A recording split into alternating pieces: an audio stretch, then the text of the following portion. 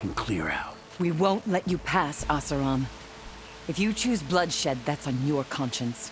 Ain't it just like the Carja to make things harder than they have to be?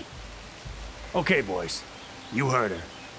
Get your consciences ready. Hold on now, Tolland. You again? Listen, I'm all out of patience here. I clipped that Stormbird's wings. The salvage is mine. I don't care who gets in my way. Nora savages or Shadow Carja fleabags. I'm taking it.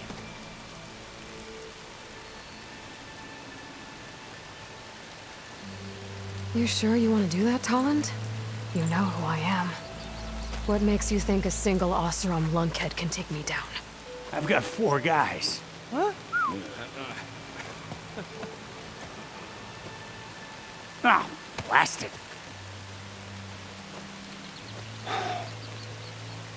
Okay, you win.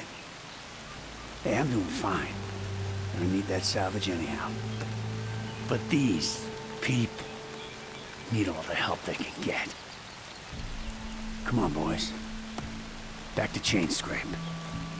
I need a drink.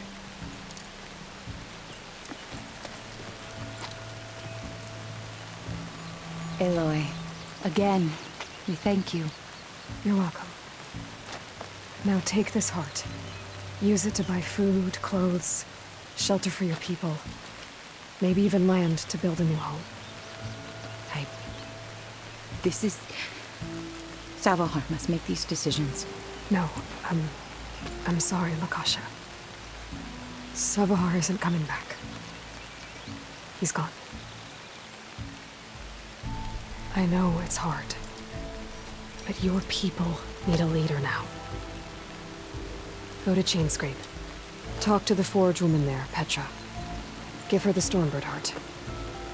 She'll look after you and your people until you can get back on your feet. Find your path. I'll do my best, Aloy. What choice do I have?